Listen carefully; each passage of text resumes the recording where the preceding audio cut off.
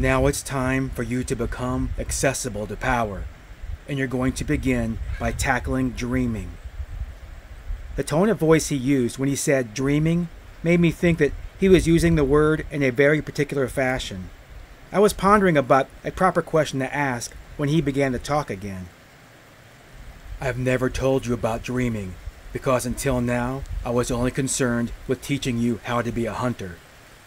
A hunter is not concerned with the manipulation of power, therefore his dreams are only dreams.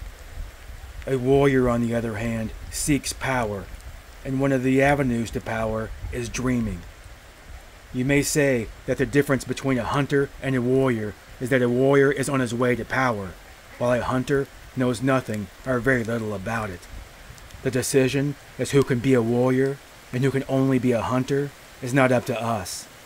That decision is in the realm of the powers that guide men.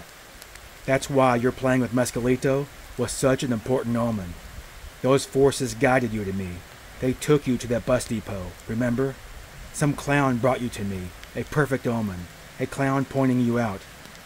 So I taught you how to be a hunter, and then the other perfect omen, Mescalito himself playing with you. See what I mean? His weird logic was overwhelming. His words created visions of myself succumbing to something awesome and unknown, something which I had not bargained for, and which I had not conceived even existed, even in my wildest fantasies. What do you suppose I do? Become accessible to power. Tackle your dreams. You call them dreams because you have no power. A warrior, being a man who seeks power, doesn't call them dreams. He calls them real.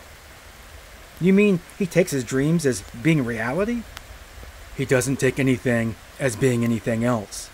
What you call dreams are real for a warrior. You must understand that a warrior is not a fool. A warrior is an immaculate hunter who hunts power. He's not drunk or crazed, and he has neither the time nor the disposition to bluff, or to lie to himself, or make a wrong move. The stakes are too high for that. The stakes are his trimmed, orderly life, which he has taken so long to tighten and perfect.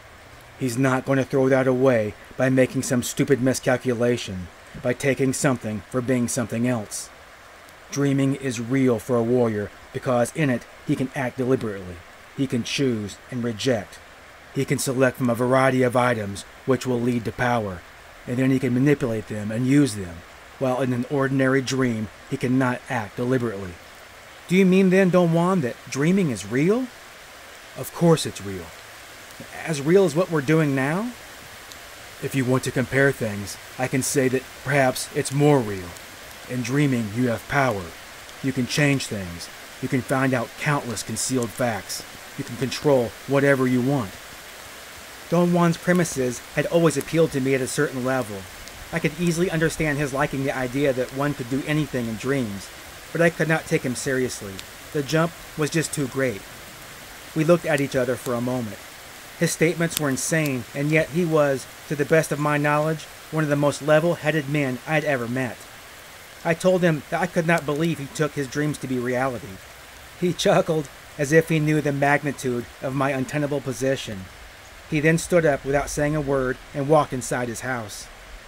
I sat for a long time in a state of stupor until he called me to the back of his house. He had made some corn gruel and handed me a bowl.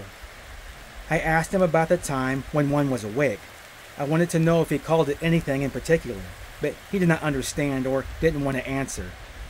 What do you call this, what we're doing now? Meaning that what we were doing was reality opposed to dreams. I call it eating, he said, and contained his laughter. I call it reality, I said, because our eating is actually taking place. Dreaming also takes place, and so does hunting, walking, laughing. I did not persist in arguing. I could not, however, even if I had stretched myself beyond my limits, accept his premise. He seemed to be delighted with my despair. As soon as we had finished eating, he casually stated that we were going to go for a hike, but we were not going to roam in the desert in the manner we had done before. It's different this time. From now on, you're going to places of power. You're going to learn how to make yourself accessible to power. I again expressed my turmoil. I said I was not qualified for that endeavor. Come on, you're indulging in silly fears. I've been catering to your hunter spirit. You like to roam with me in this beautiful desert. It's too late for you to quit.